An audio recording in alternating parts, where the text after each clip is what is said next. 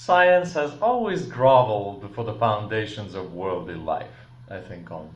Religion, on the contrary, appealed to people, saying they should observe abstinence and take care of their soul.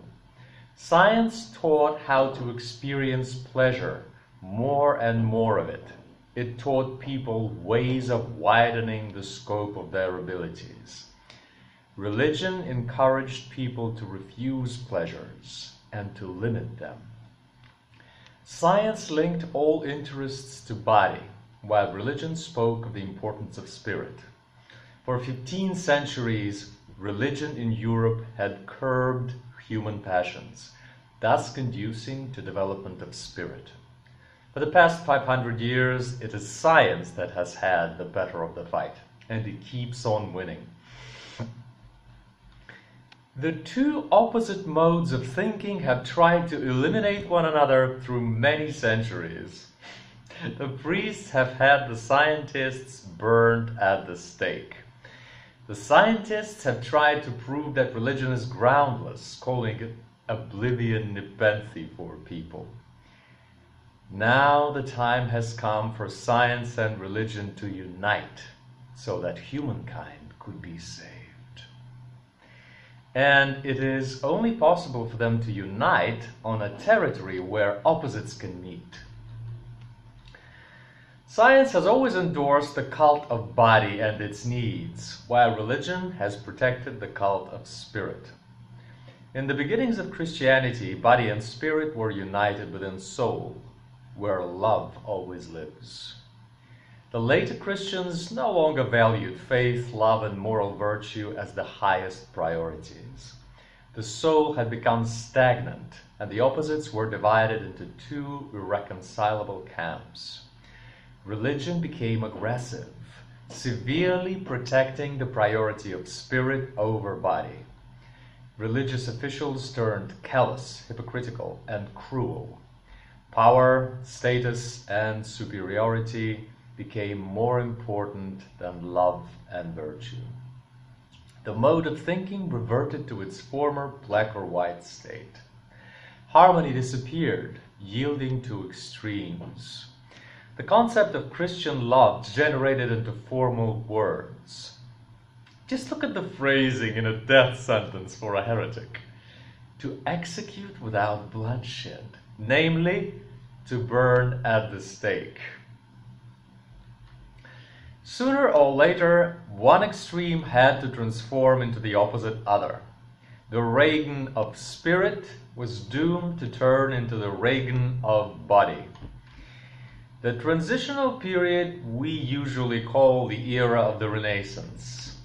I wonder, run my thoughts, when did a healthy soul stop being the highest priority? Maybe the point of this turning occurred at the earliest ecumenical councils, where the truth was selected, and thus the whole procession was a travesty of a Communist Party Congress. Or maybe this point is the point of Christianity becoming the official state religion. The political and economic issues had then distorted the initial view of the world given by Jesus Christ. New wine was put into old wineskins, and it turned sour. And by the 14th to 15th century, it had turned into vinegar. Opposites develop and struggle, thus strengthening their unity. And unity can only appear on a territory where love is present. Love uniting everything in the universe since the beginning. This territory is the human soul. Love decreasing, the opposites lose their sensation of unity and begin to destroy one another while developing. First spirit wins, then body wins. Then they both perish. Suddenly a film comes to my recollection. A subtle and strikingly deep work. A film by Ingmar Bergman called Wild Strawberries. This film puts forth the issues of soul. A soul dying and renascent. I suppose this can be called resurrection of soul. An elderly doctor, respectable and renowned, leads a quiet, measured life. He is 78 years old. His medical practice has been for 50 years. His mother is still alive. She's about 95. She had 10 children, but somehow the only one still alive is her son Isaac, who has worked all his life as a doctor. He has but one son, and for some reason, no more children. The reason is not mentioned, but a peculiar sensation of an extinct kin line can be perceived. It is not only he, an elderly and age-fraught man, that is losing the sap of life. It is the whole kin that is losing the energy of life. Later on, we find out that his son does not want to have children at all. His son sees himself as dead, and he does not want to conceive dead children. But this conversation will take place later, and now the elderly doctor is preparing to be off to another city, where he is to be awarded and recognized as a merited member of society. Just on the eve of departure, he has a strange dream. He finds himself in a city where there is no life. No sounds can be heard. He lifts his eyes and sees a clock with no hands. Time has stopped. He approaches a passerby and touches his shoulder, trying to find something out. The other turns to face him, and the elderly doctor is suddenly met with a tightly shut mouth and a pair of closed eyes. Those signs on the face of a passerby mean disconnection and life at an end. Then the passerby silently falls down, breaking his head on the stones of the pavement. The elderly doctor looks around him in bewilderment and sees two horses pulling a hearse. All of a sudden, one of the wheels catches a lamppost, and the coffin falls onto the pavement from the hearse. A hand of a dead man hangs from the coffin's side.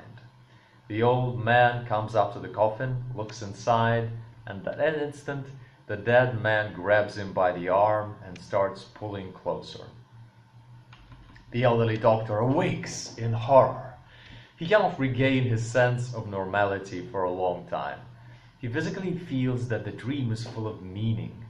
He is unaware of the signs, or what they stand for: the stopped clock, the tightly shut eyes, and the dead man pulling him into the grave. All these are warnings meant to tell him that he is not long for this world. Soon he is going to die, in a month, or maybe in 2. His subconscious informs him of that, or more precisely speaking, it gently hints of that in abstract images to make the transition into another form of life less painful. Unlike the conscious mind, the subconscious operates in images. Within an image, any quantity of information can be stored, because an image symbolizes a feeling.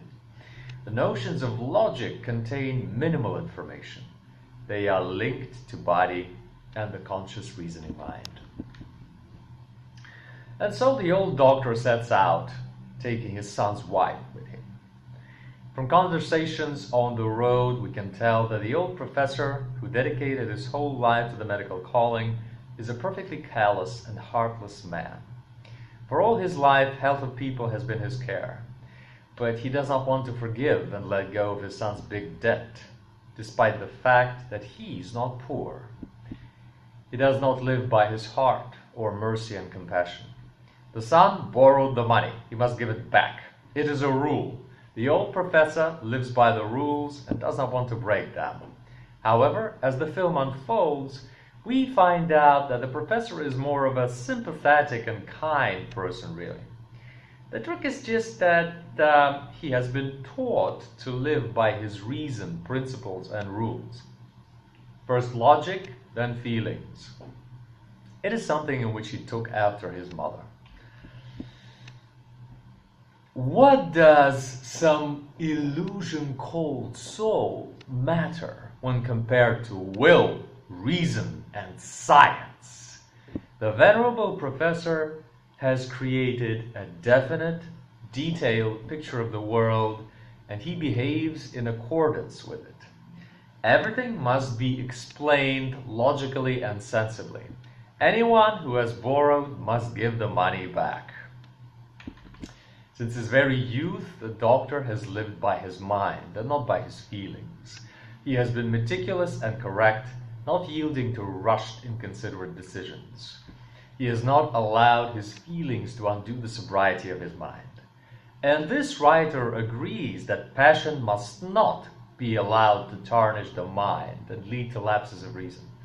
But the trouble is that in trying to subdue the animal feelings and passions that live deep inside our soul, we can mistakenly suppress and get rid of love along with them. The reasoning mind curbing animal desires amounts to development, whereas a mind trying to control and subdue love results in degradation of soul and gradual dying. The real picture of the universe can only be created in the soul through images and feelings linked to love. Our reason tied to the body can never reveal the true picture of the world. The more rigid and narrow the pattern of the world is created by the conscious mind, the sooner will it be destabilized and destroyed by illnesses, misfortunes, and death. Illnesses and misfortunes can be considered as a means of man's development, as enlargement and testing of our informational circuit. Likewise, death can be considered as a shift to another informational pattern. The elderly professor feels the impending death. His time flow stops and starts compressing. His whole life runs in a flash before his mind's eye. He recalls his first fiancée. She was in love with him, but for some reason started kissing another man just before their engagement, and later married that other man, and yet later gave birth to 6 children by him. Interestingly, the professor's wife only gave him 1 child. It is probable that his first fiancée felt that his future was failing. She might have sensed that he had no life strength enough to ensure the survival of his descendants. She felt that his correctness and logic were harmful for his soul. Heartless people cannot produce lasting progeny. The main character of the film recalls yet another scene. His wife seducing another man in adultery. Unexpectedly, her monologue is given. If my husband finds out, nothing very much will happen. The social etiquette does not allow indignant and condemning outbursts in such cases, not to mention beating up a woman. My husband will not let his feelings show. He shall calmly and coldly forgive me, and he will live on as if nothing has happened. This scene leaves a very weird impression, but intuitively we clearly understand that it is natural to have happened. When a man's soul stops working correctly and he begins living by his reason, the woman begins living by her body to counterbalance him. She starts worshiping her body and indulging it. Because marriage between man and woman means the two opposites connected and united. The woman intuitively functions as a counterweight to her spouse. Why is the old professor's name Isaac, notwithstanding the locality of his residence, which most likely is Austria or Sweden? Talented directors leave nothing to chance.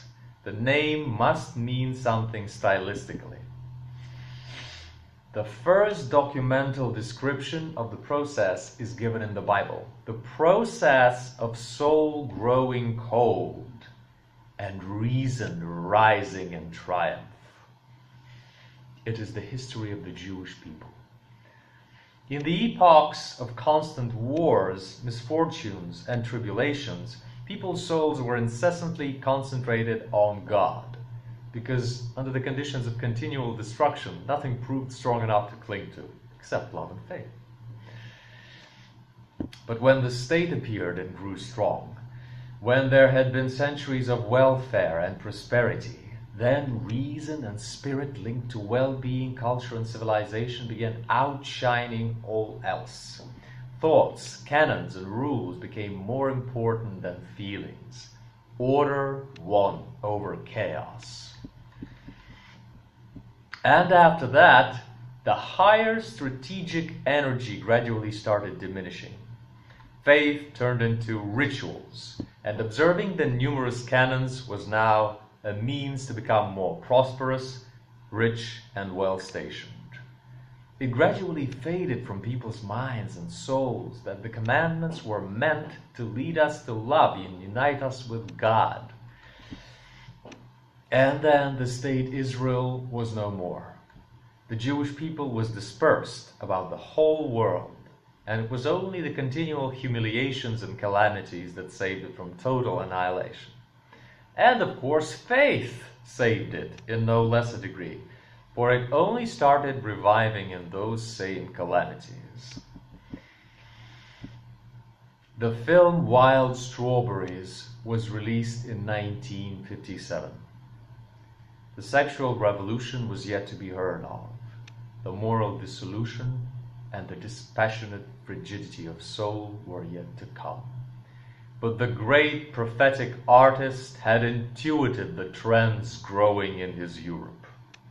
The coldness of soul described in the Bible became a reality in Europe, following the implacable laws of cause and effect. Let the dead bury their dead, Christ once said.